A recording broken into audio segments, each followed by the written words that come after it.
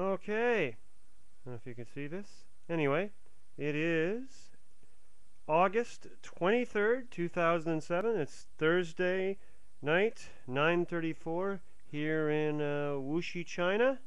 And there you go. Take a picture I took with my mobile phone. There's Tony.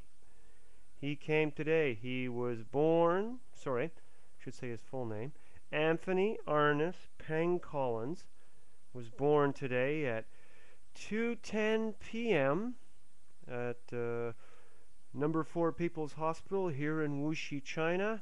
He weighed 7.2 pounds, or he weighs 7.2 pounds. Tony and his mother, Jenny, are doing well. Anyway, that's all I have to say. Short and sweet. My best blog ever.